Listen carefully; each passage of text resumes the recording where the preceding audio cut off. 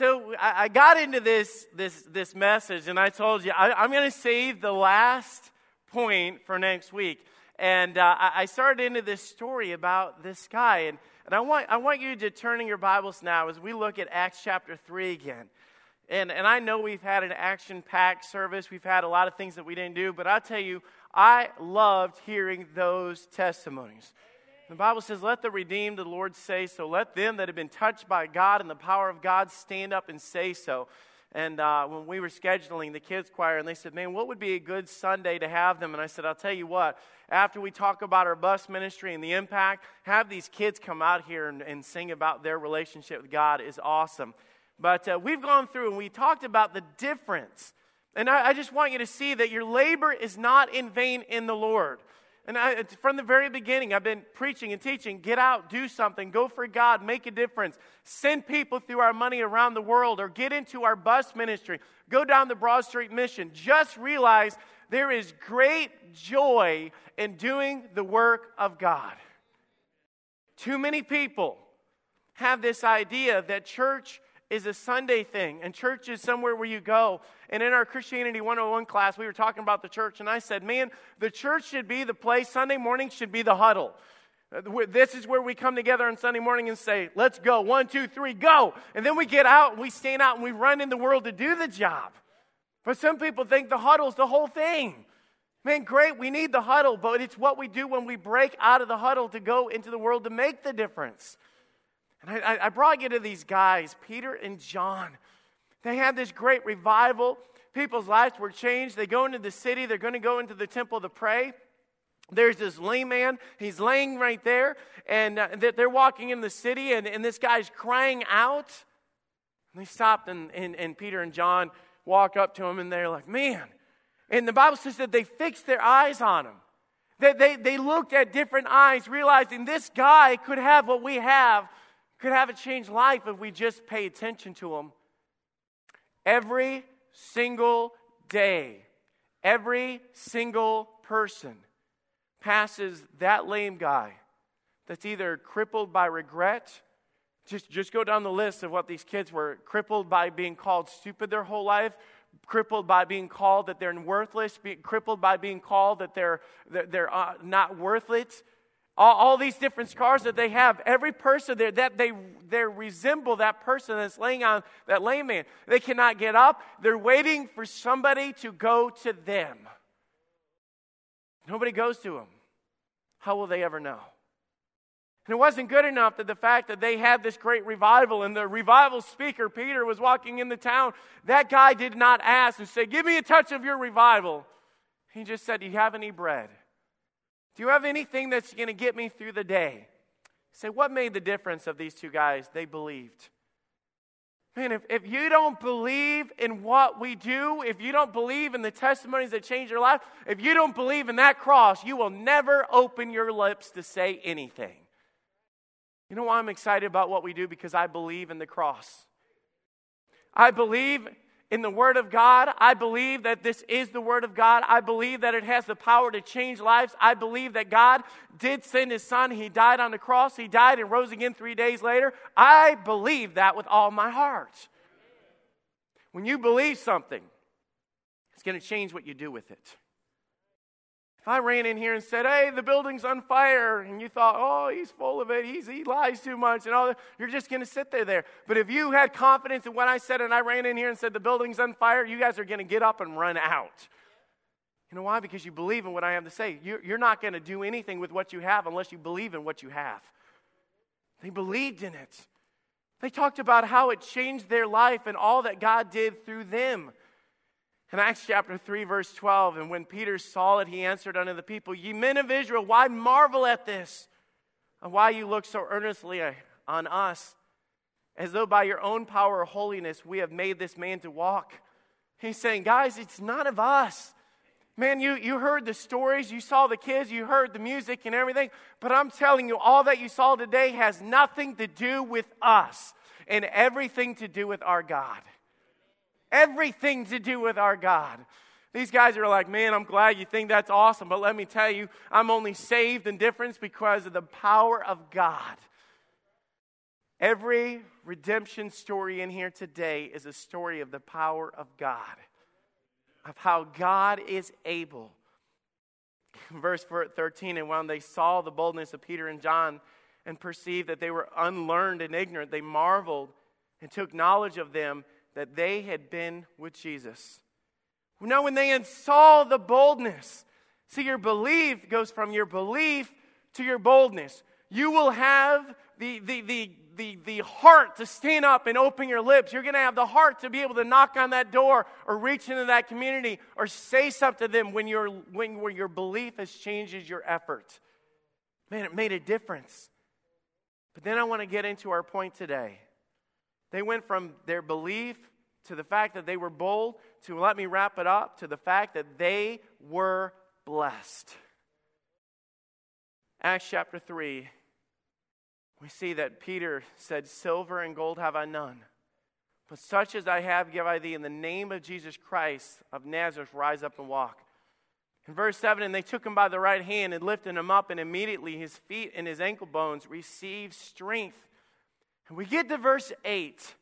And you say, what is so special about this? Why do you do what you do? And a lot of us, well, I better witness because that's what we're supposed to do as Christians. You know, it's our duty, it's our job. I better witness, I better pass out an Easter invite, I better do this, man, I'm telling you right now, you have missed it. You have no idea the joy and the blessing of knowing that you are having an impact and changing somebody's life. That layman, so here's what happens. It's like, dude, they reached down, they picked him up, and he's like, man, this is a lot better. All right, guys, have a good day. I'm gonna go over here and I'm gonna, go check out my friends and run home. And no. And leaping, he stood up and walked, and with them into the temple, walking and leaping and praising God. You know what they did? They not only did the work of God, they gained a brother on that day. Let me ask you guys a question. How many people are sitting with you here today because you brought them here? How many people, their life is changed and they were brought into the joy of the Lord? Man, this guy was not just happy. The Bible says leaping up, shouting, and praising God is what the Bible says. Walking, leaping, and praising God. Would you say this dude was just a little bit excited? I was going to act this out. I'm not going to act it out. But I'm guarantee you this wasn't, we're going to church. Man, how long do they preach for? I don't know, but hopefully it won't be long. Oh, man, I'm not getting that impression whatsoever from this guy. He found something that was worth living for. He found something that was worth getting excited about. Now, some of us, if we were to see this guy in church today, we'd be like, man, that guy's just weird. Now, if he was at a Buckeye game, you wouldn't think he was weird. Be like, that's typically, that's normal for people to, paint their face and shout and scream and hold up big fuzzy fingers. And, it's like, well, of course, Pastor Tony, he's got something, it's the Buckeyes. No, I'm talking about leaving and praising God for my Savior. My Lord and Savior that has saved me from hell. So when you get excited in church, I'm here to tell you, it's okay. We have something to get excited about. Sometimes we walk in here like there's a casket at the front. It's like, we need to show reference. I'm here to worship my Lord and Savior that has changed my life. This guy went leaping and dancing and jumping up and praising God because God did something in his life. And he had something to get excited about. There is joy in being part of God's work. Now here he is going in there, and Peter and John are standing back going, dude, that guy's more excited than we are. They had to catch up with the lame man. This guy's running ahead. Man, let's go in the temple with this guy. So he runs into the temple. And I'm reading through this story and thinking, man, this is exciting. It's exciting being part of the God's Word. There should be a joy and a happiness that comes over realizing that it's not just the work of God, it's the work of God. It's people changing lives, filling pews, singing people that are in choirs and lifting up their hands, change lives. That's what the ministry is all about. But that's not my message, though. And they enter together in the temple. In verse 9, and all the people saw him walking and praising God. because he was so discreet about it. He was so quiet. That's how he was worshiping that day. Hand to the side, lips, head the perfect. That's how he was praising God. And no, I'm kidding. And all the people saw him walking and praising God, and they knew that it was he which sat with alms at the beautiful gate of the temple. And they were all filled with wonder and amazement at that which had happened unto him. They sit back and go, wait a minute. How is that possible that guy used to be a drunk and now he's praising God? How is that possible that guy used to be an alcoholic and that guy used to beat his wife and that guy used to have a broken marriage? And how is it possible that guy went from there to being up there praising God? How is that possible? There's something that ought to happen in our community where people see changed lives and they wonder what's going on. These people are scratching their heads going, wow, this is not normal. They're intrigued, they're curious, they're wondering, what happened to this guy? And the lame man, which was healed, held Peter and John, and all the people ran together unto them into the porch, and called Solomon's porch, greatly wondering. This stirred them up. They were curious. They were trying to figure out what happened. So this bothered them so bad that I don't know if you guys realize the rest of the story. They actually go back and arrest Peter and John, throw them in prison overnight, come out the next day and say, guys, you can't do this anymore. Your church is getting so excited that it's stirring people up, people are wondering if you guys found something better than our false gods and our idols. The world ought to see something different in God's people. That they ought to be able to look at us and know that we found something greater than what's going on in this dead world. I said, you know what, we're just going to make this simple. If you guys would just be quiet and go your separate ways. Man, if you guys would just tone down this excitement, just get out of here. And they pulled off to the side, and I know I'm skipping over this part. They pulled them off to the side, and they said, guys, we've got to do something about this. They said, what are you talking about? They said, we've got a problem. That guy has a genuine changed life. That guy was lame for 40 years, and now he's not lame anymore. We can't argue with the change in his life. We have a problem here. So they went back and they said, all we can do is beg of them to be quiet about what God has done. And then we come to Acts 4, verse 20. For we cannot but speak the things which we have seen and heard. We can't hold back what God has done. And they let him go because they could not do anything to stop the work of God. In verse 23, and being let go, they went to their own company, which is the church. And they reported all that the chief priests and the elders had said unto them. And when they had heard that, they lifted up their voices to God with one accord and said, Lord, Thou art God, which has made heaven and earth and the sea and all that and that in them is. Why in the world?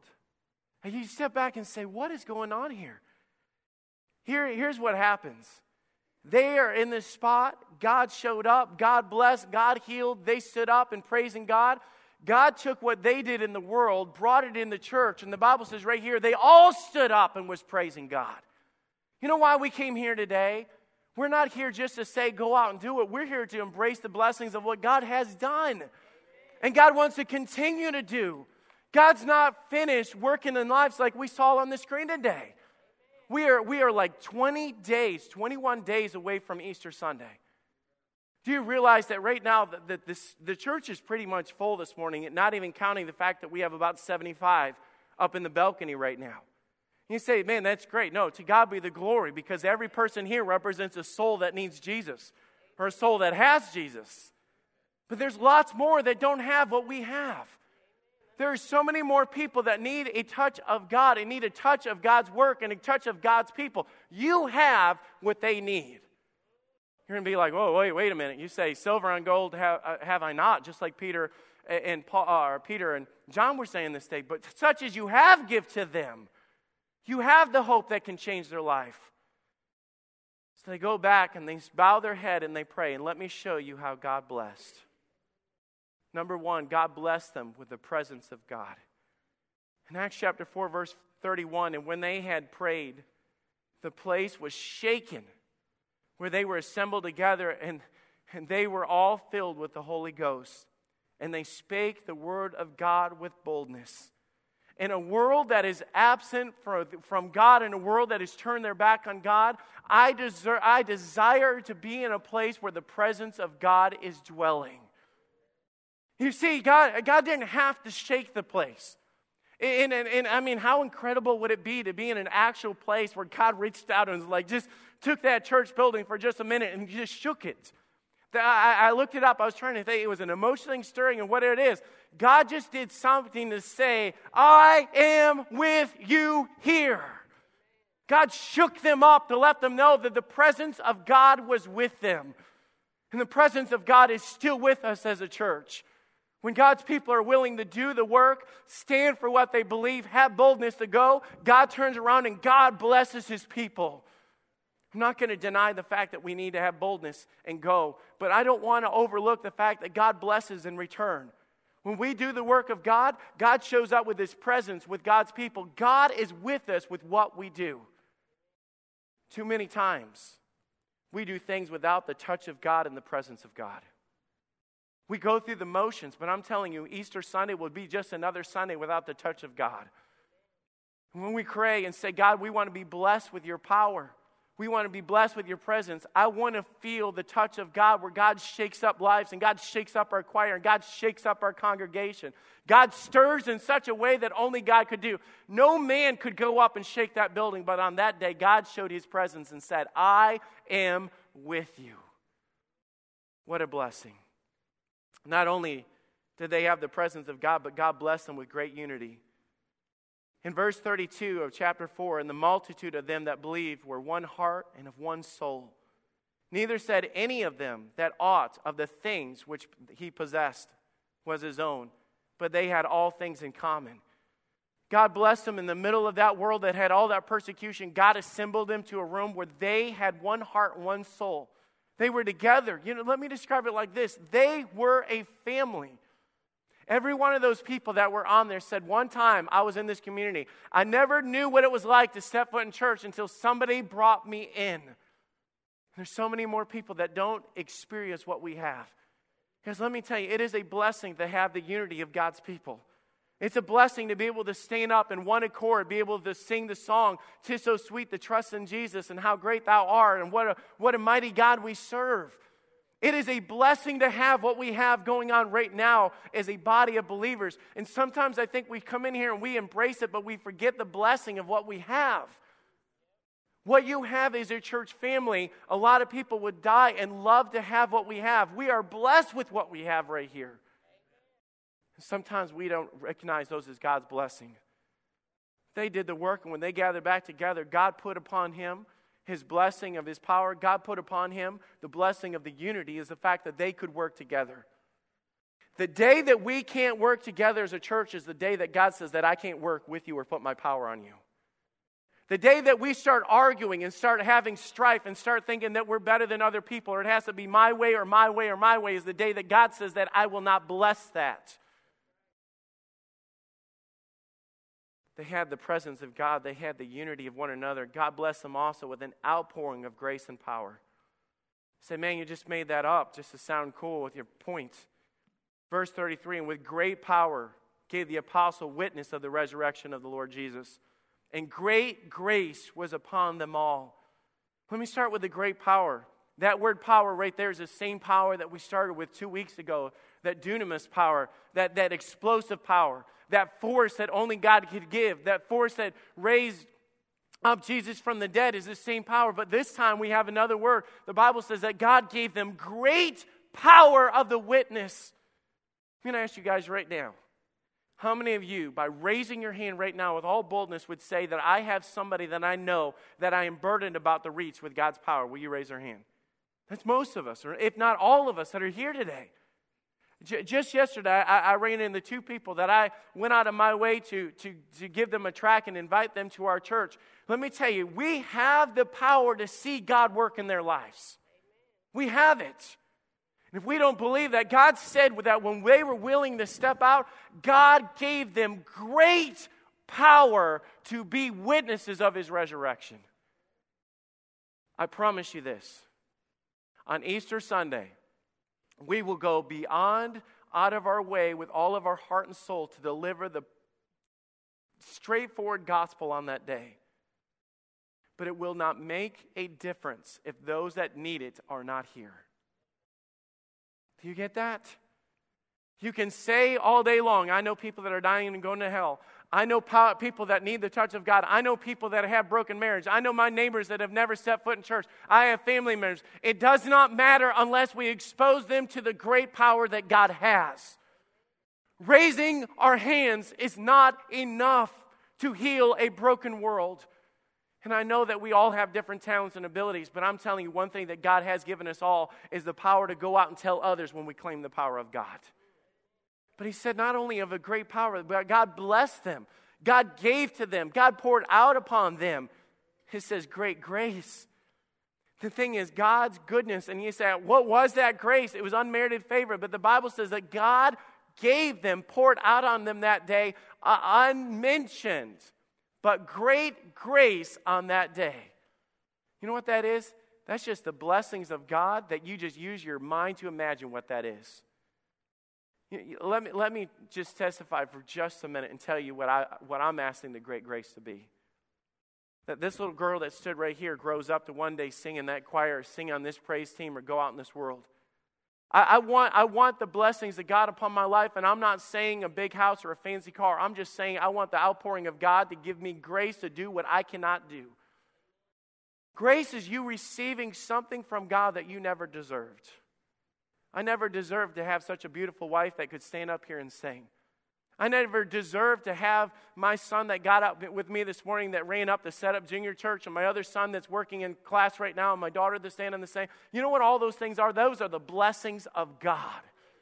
And nobody in this world could ever give me those blessings. Only God can give them. But the Bible says that on that day, when they prayed, when they met in one accord, when they had the presence of God, God poured out on them God's grace. God gave them what they could never give themselves.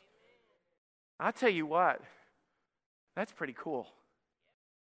I'm just telling you right now, just for me every week, preach, go out, tell, do the work of God, witness, get on the bus routes, go down the Broad Street, and we're saying, okay, I need to do that. I'm leaving out the part, man. When you cross into that, you better open up your arms because God's going to load you with blessings. That's not my motive. I'm not serving God to get a hookup. It's not, Lord, I did that for you, lace my fingers now and hook me up. It's a matter of I do it because I love Him, but He does back to me because He loves me too. Sometimes we leave that fact out of it, that there's great blessings that come from living in the presence of God and serving God. Here's the last one. I don't want you to read into this, but I'm just going to give you the flat-out scripture of what it says. And on this day, when they came back and they're praising God for what they have done of reaching people in the community. Verse 34, neither was there any among them that lacked. For as many as were possessors of the land or houses sold them, and brought the prices of their things that were sold, and laid them down at the apostles' feet, and distribution was made unto every man according as he had need.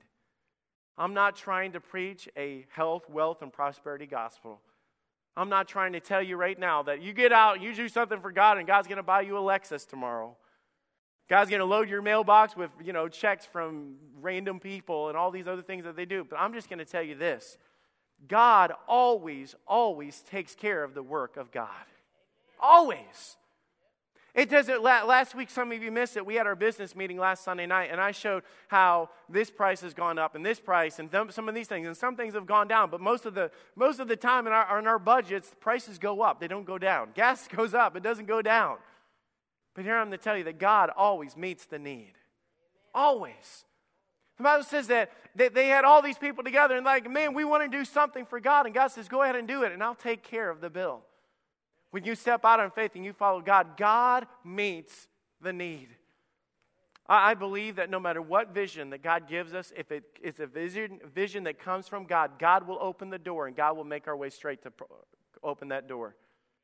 God will make it happen. God will provide the way. God will make it happen because the Bible says that every one of them met each other's needs through the provision of God. I guess I was preaching, and then I got to the end of it. I said, you know what? I read that and I thought, man, God is good. It's not just a matter of, hey, you should be giving. Don't ever forget, give and it shall be given unto you. I'm not going to just say, hey, you should be serving. God says, you serve and I'm going to hook you up with my grace. All of these things that God says that I am good. My goodness.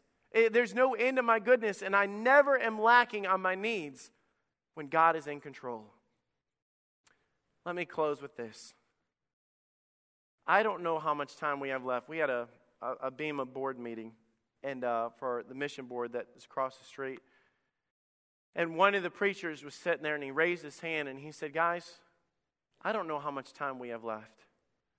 And I'm just saying that in all sincerity. I don't know how much time we have left. And I know that this world is like crumbling around us with suffering and all this garbage. Just breaks my heart every time I watch the news and things that are happening. And I was telling some of the group yesterday how Planned Parenting is now fighting the bill to be able to kill kids if they're born. I don't know if you guys have heard this. If a baby is born and the baby is still alive and they messed up the abortion, they are now fighting to be able to give the doctors rights to kill the baby in the next room, to be able to go into the next room. It's just sick and twisted.